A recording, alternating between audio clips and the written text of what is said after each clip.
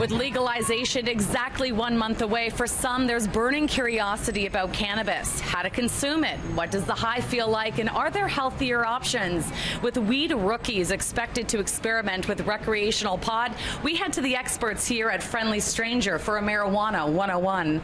I would probably recommend trying a joint for the first time. That's how most people start with their cannabis experience. But the biggest thing is you want to get your herb in there and just kind of roll. A rolling machine will definitely help you at the beginning of your experience. I would recommend a rolling machine for sure. And also with the joint, you just take a couple little puffs maybe to see how you feel, and then you can have more a bit later.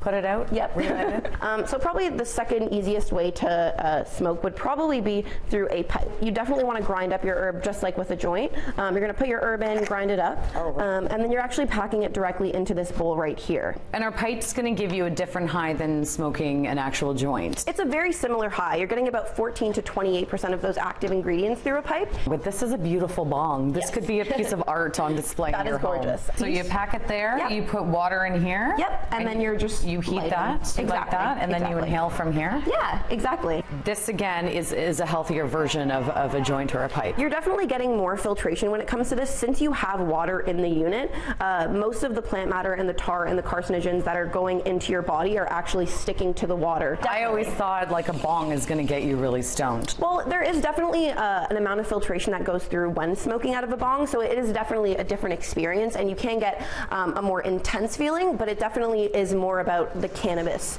and the actual substance that you're smoking. Yes. Vaporizer. This is a vaporizer. These are probably the newest, most efficient ways to smoke cannabis. And you're actually not smoking when you vaporize. You're actually heating up your herb. So it is a lot more of a healthy way to go about ingesting your cannabis. And the smell, because I know a pipe and a joint, you're going to get that really strong, skunky pot smell. Definitely. Vaporizer, what are you going to smell? Really minimal smell, if anything at all. So edible highs, I could say, are probably very similar to vaporizing.